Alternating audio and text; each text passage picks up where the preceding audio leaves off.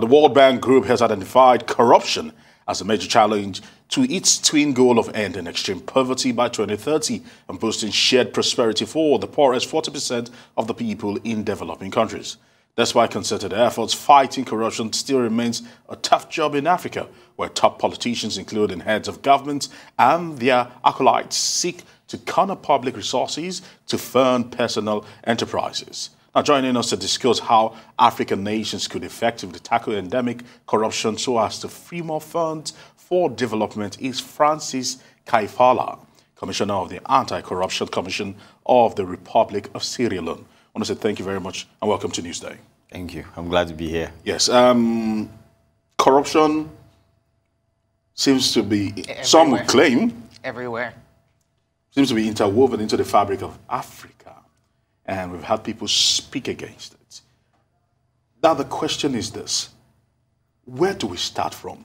Understanding that corruption, as some will claim, some sociologists will claim that corruption cannot be fully eradicated. But where do we start from in reducing corruption in our institutions?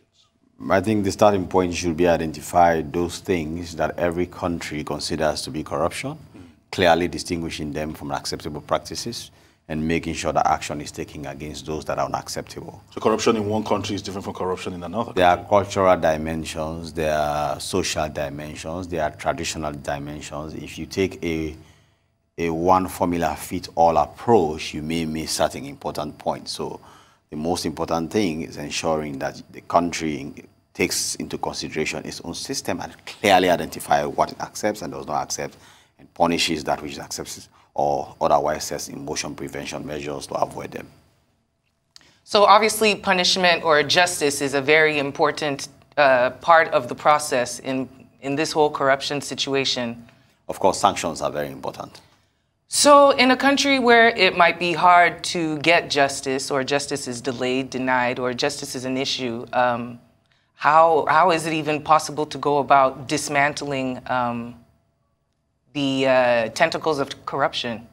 I think again, it comes again to the country wanting it to go away and taking steps. So for example, in Sierra Leone, what we have done to navigate the justice problem is to set up a special division of the High Court, where corruption cases do not have to pile up behind land cases, other criminal cases, where they can be tried faster and judgment is delivered faster.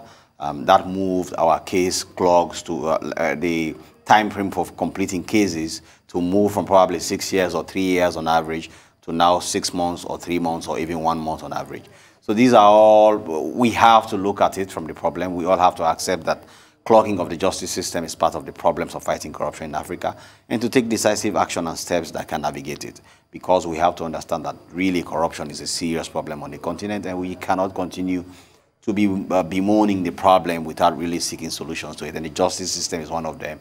And there's a direct approach, set up a tribunal distinct from other tribunals, treat it to the seriousness it deserves. All right, I watched a documentary about drug trade, for example. Yeah. Let's try to mirror it to corruption now, because the question that was being posed to those fighting the illegal production of drugs in Colombia, for example. We're claiming that there are not enough social programs to help people as a means of law of substitution, substituting one for another, that you say, stop doing this and do this. But the fact that there is a big vacuum by the government almost makes it impossible for you to rid a nation of corruption, so no, to speak. The people who engage in corruption have clear means of substitution. There are people who are employed in high office. There are people who have jobs. They are decision makers. They are policy makers. There are people who take decisions on taxes, on licenses and things like that.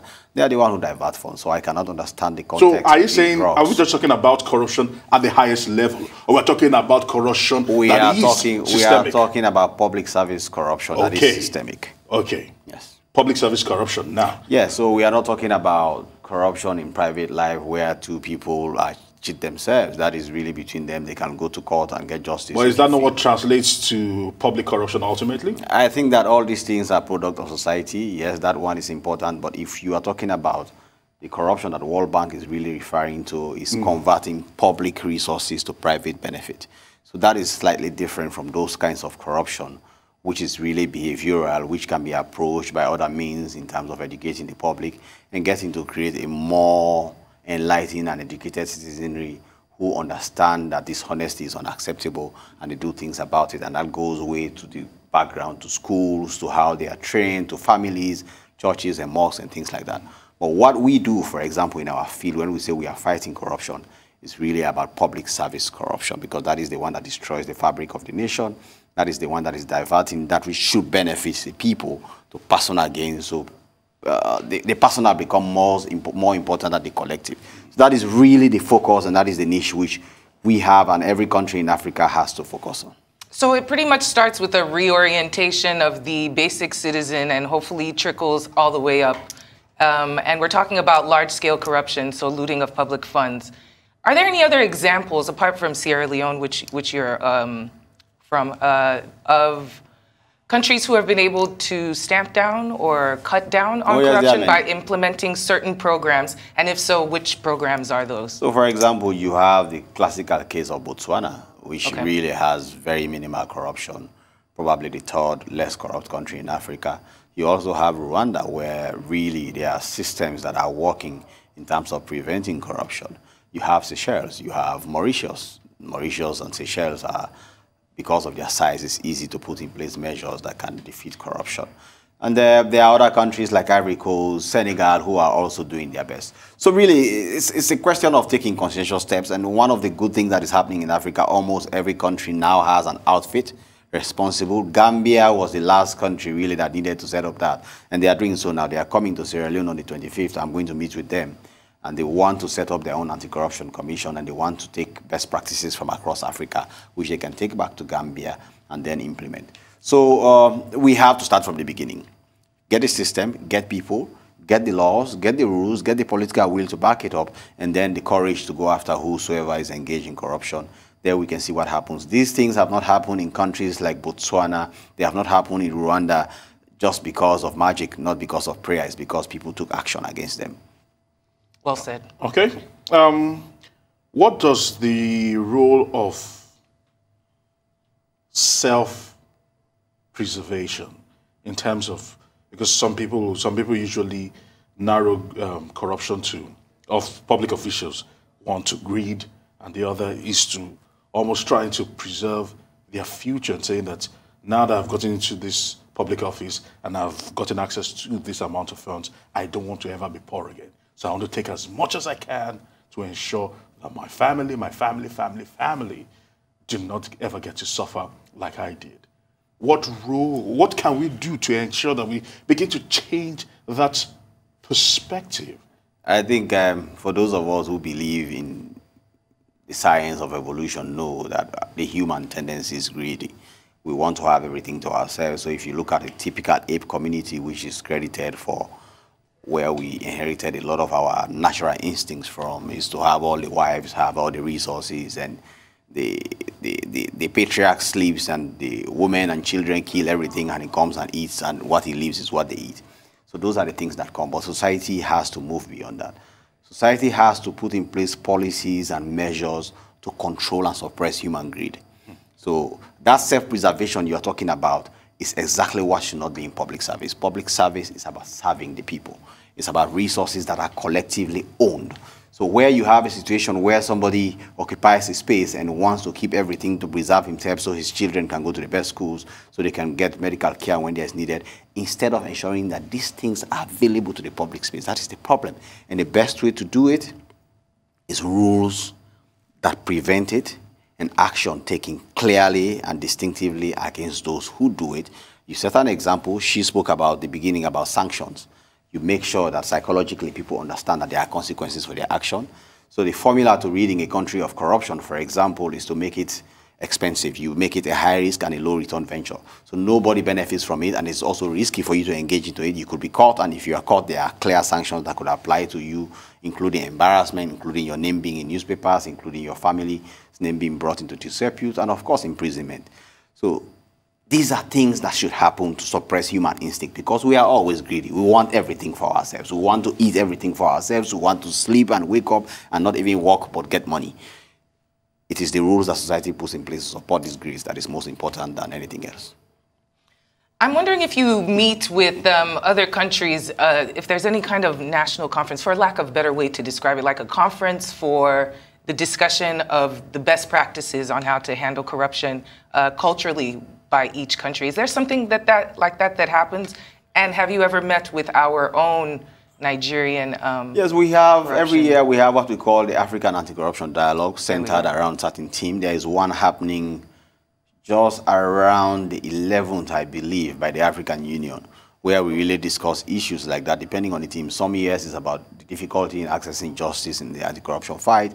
Sometimes it's about other things, and culture plays a very important role in all of this. Sometimes it's about resources. If an institution is there to fight corruption and it's not well resourced, how do you expect it to go against the powerful and things like that? Even the lawyers that they are capable of hiring sometimes have more resources and they are better trained than the lawyers that the institution can hire, because at the end of the day, it's about money. Lawyers have to be well paid for them to be willing to work for such institutions. So these are conversations that we have all the time. And the Network of Anti-Corruption Institutions, of which I am the president, which includes Nigeria, we are having our conference sometime in November in Nigeria. And some of the conversations we have including borderless investigations, illicit flow of wealth to other countries, but also really the challenges that we all face in our field and how we can collectively work to navigate it. So these conversations are happening. They are happening at the United Nations, the UNODC, which is responsible for issues like corruption and fight against crime, drugs, and things like that, also has a lot of conversations around this. But I think within the African context, we really need to have a greater conversation. I know that there are books written around this, particularly when it comes to how culture plays a role in fueling corruption in Africa. But we need to have more conversations around it so that we can be able, like I said from the beginning, identify within the context of particular countries that which is unacceptable and that which is acceptable, and then we can be able to take more action against it. Now, okay, lastly, let's talk about the Pandora Papers. A lot of people that were indicted by those papers claimed that some of the things they did were just almost standard business practice and not necessarily corrupt practices. Where do you draw that line? Because, for example, the Queen of England was indicted by those papers. Some other people were mentioned in those papers. And some of them say they have not done anything wrong, aside just probably protecting their assets. There's a difference between whistleblowing and the commission of a crime. A whistleblower can identify a lot of things wrong in society. Sometimes it's about wasteful spending. Wasteful spending is not corruption. So, for example, if your government decides to buy Mercedes-Benz for every police officer in Nigeria, people may cry against it. But if it goes through proper processes and procedures and then they buy the Mercedes-Benzes and give police officers, it will not be corruption because they have the power to do so. The same thing about personal investment and things like that. Some people may think that why everybody is dying of hunger in a particular country, some people are buying yachts in Monaco and living there freely. That is not corruption, but also society has to be wary of such people if they are leaders, because you have to have some care.